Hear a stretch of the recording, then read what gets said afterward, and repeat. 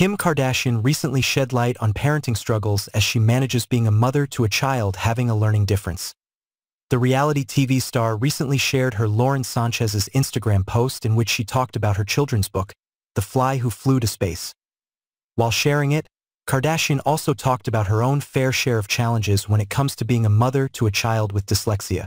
Kim Kardashian is a mother of 4 kids, 2 girls and 2 boys. Kim Kardashian is a mother of 4 kids, 2 girls and 2 boys. The mother of 4 wrote, "I'm reposting this not BC, she's my friend and I love her, but because every mom who has struggled with their kids with dyslexia or any learning difference needs to hear that it will be okay." For the unversed, the 43-year-old entrepreneur's 11-year-old daughter Northwest had been diagnosed with dyslexia. Kardashian's daughter revealed her diagnosis during a TikTok live stream last year, saying, "Guys, I have dyslexia. Do you even know what that is?"